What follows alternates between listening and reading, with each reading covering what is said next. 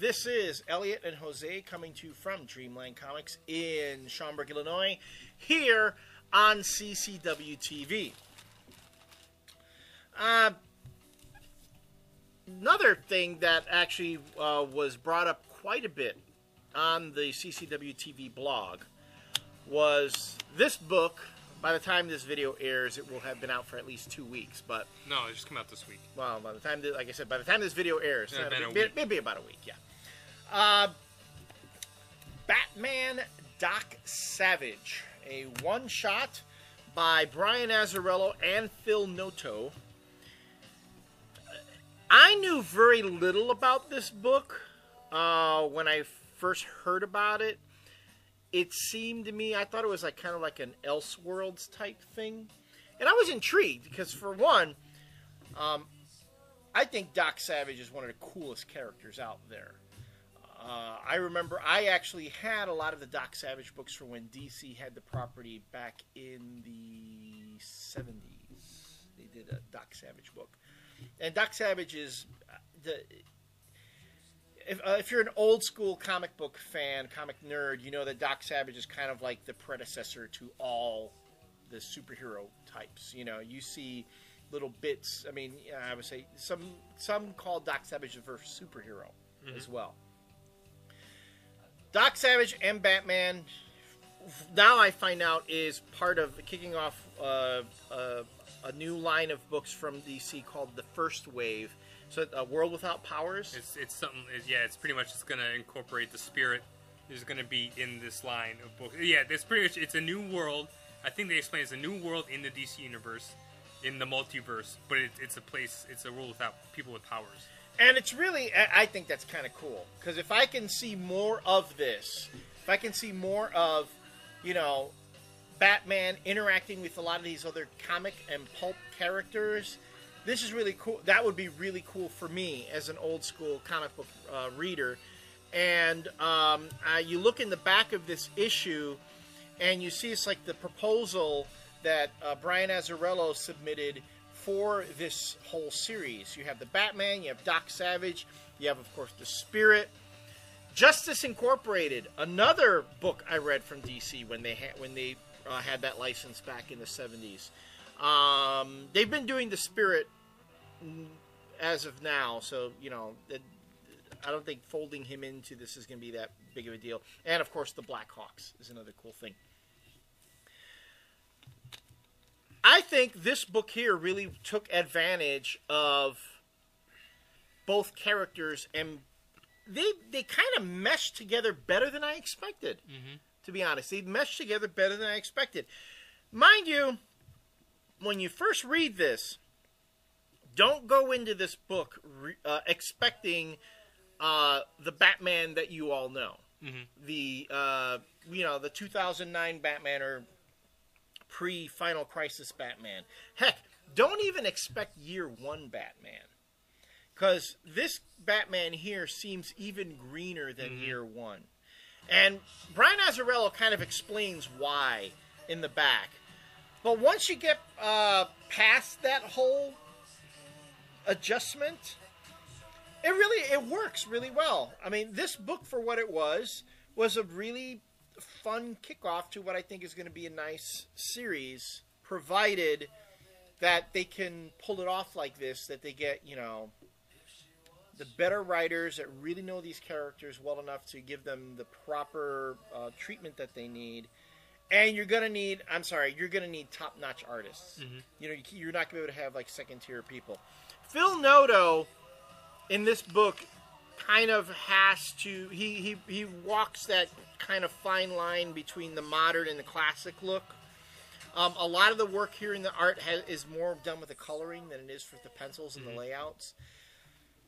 Sometimes it worked. I think with the Phil Noto doesn't handle the action sequences as well as maybe some other artists would, but I think for this story overall and to set the tone, I think it did. I think it was pretty good. I enjoyed it. But the question is, was it worth $4.99? All right, so here's the thing. I'm going to disagree with everything you just said, because I read this, and first of all, I was like, getting through it, nothing was resolved in this story. Right. You know, Right. nothing was resolved. Right. Somebody died. Right. Somebody dies. People think that Batman killed him, so Doc Savage comes in to take care of the Batman, and then all this stuff happens off panel with the death of this guy who actually killed him. The guy who actually killed the guy at the beginning ends up getting killed, and nothing is resolved in here. The only thing that it's like 48 pages of Batman and Doc Savage meeting, and for those of you who don't know who Doc Savage is, guess what? You're not gonna know after this. This story, the only reason I know who Doc Savage is because I've worked in a comic book shop for the better part of 2 decades, and through osmosis, I know what Doc Savage is about. All you get from this is that he is a world traveler, he goes on adventures, and he's a doctor. Yeah. That's all you learn about Doc Savage in here. Yeah, you're right. You don't learn about. Obviously, they're probably saving all this for origin stories, but you don't find out anything about Batman's origin in here. Batman talks about his dad briefly, but you don't find out about his family. You don't understand. You don't know if the same thing happened to this Bruce Wayne that happened to the current Bruce Wayne, and it just felt empty. It was a lot of empty calories, and the Phil Noto art. I'm sorry. It's so minimalist that it didn't do. It's just like there was nothing to the story at all, and then the art was just very like empty. And I read it, I'm like, for $5, like this was $5. Like if it was $3, and it was the exact same thing, maybe I can let it slide. But man, I was just reading it, and the ending comes out of nowhere. You're like, that's it. Yeah. I was kind of surprised. The ending was pretty abrupt, and it felt like all of a sudden Azrael said, oh, crap, I'm running out of pages here. I need to resolve this. You make some valid points there. I mean, mind you, I preface this by saying I did not realize that this was a kickoff for a whole that's the whole bunch of books. So I mean, this been a one shot that was a standalone, that it was just this was the only time you were going to see these characters together, I would have said the same thing. I would have said, well, you're not really giving me a whole lot. Exactly, and you learn more about the characters in the back in these write-ups than you do in the story, and that's not how it should work. Yeah, no, that's a valid point. I'm looking at it from the perspective that I kind of really know these characters myself. Exactly, and I know who they are too. But if you're trying to kick off, this is Doc Savage's reintroduction into a DC book. Right. It's been a long time, and you want to get new people caught up on Doc Savage. You gotta kind of give them the deal on Doc Savage. Right. In here, he's just another guy.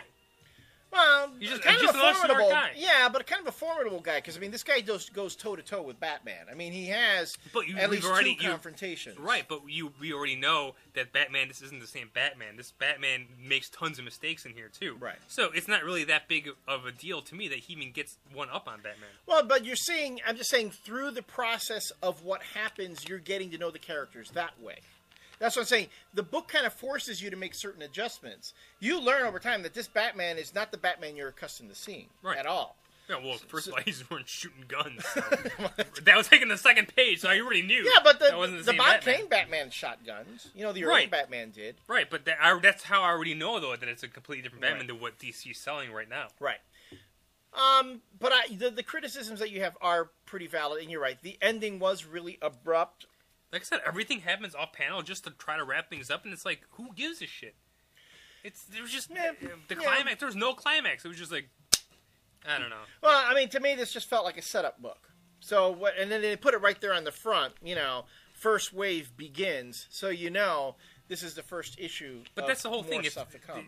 To me, this just was like a whole lot of nothing. And if this was supposed to get me excited for their whole line of books, I was more excited in seeing all the stuff in the back of what they're going to do than the story actually. No, you're right. Made. You're right. That didn't. You're correct. You know what? Just reprint these 8 pages in the back, give them out for free at comic shops, and that'll get people more interested than reading this book. That actually made that's a good point. You could have done that as like a free giveaway, then taken that out of this, and then you could have brought the cover price of this book down. Yeah, and then people would know the Doc Savage, so they were not thinking that, I'm going to get some info on Doc Savage in the story. Yeah. If they would have reprinted this, given out for free like 2 or 3 weeks. Yeah. I mean, they were in DC all month. They were They're all the showing books, the first 4 pages the first of 4 or 5 story, pages. right. What if that was just like this stuff, Right. like the dossiers and stuff? That would have been cool. Yeah, well, you know, you have very valid criticisms. You know, I can't. Those are both sides of the same coin, and I think, you know, both of us have valid. And Brian Azzarello is better than this. There's just I don't think you know. You're right. Although I'll be honest with you, and again, Brian Azzarello is a great writer, but 100 Bullets kind of, you know, petered out there at the end, and I did not like his Superman for Tomorrow. I just didn't care for it. He did a lot of this writing, this caption writing that segues into dialogue, that segues back into captions and stuff, like really clever stuff that unless the letterer does it perfectly and the artist complements it perfectly, it's not going to work, and it didn't work for me in Superman. So, you know, but that's just me. A lot of people are going to disagree with me, and they're entitled to. Well, in the end, though, $4.99 was a little steep for me. It's kind of steep, and I'm not going to criticize Marvel, you know, Marvel for it. But I'm not going to criticize Marvel for it and then not criticize DC. You did get like 48 pages of solid art. Yeah, solid art. With some of this stuff in the back, which they, like I said, take out the stuff in the back and bring it down $1. Well, I was going to say make it a $3.99. I don't know. You know, that's just a lot, especially if you want it to be the first book that you want to introduce people to a universe. So, yeah. All right. When we come back, I actually wanted to talk a little bit about a series that I've been working on. And we'll see how it goes from there. So we hope we see you then.